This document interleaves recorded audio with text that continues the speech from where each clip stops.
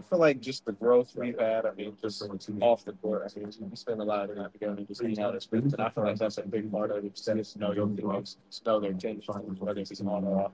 So we played a lot of pickup. We've done just a lot of things as a team, and I feel like, I mean, honestly, you bring back a whole team that feels like college. You feel like we've got that edge on a lot of teams who might have gone out and traded, maybe just got other players. But I feel like honestly we're in the same position, but I feel like we can do even more. Just based off of the players we do have and everybody being from. Craig, do you think Kenny Atkinson's offense is going to look any different? And if so, how?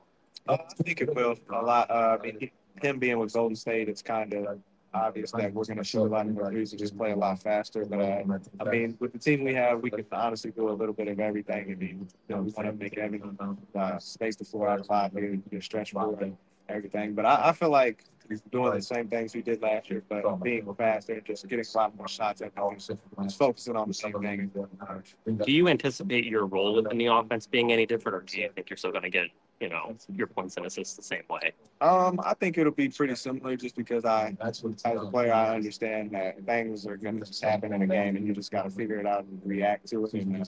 I mean, I don't, like I said, I don't need the ball or anything. So I can figure out little details within the game to figure out how to interpret myself. And I feel like that's my strongest thing.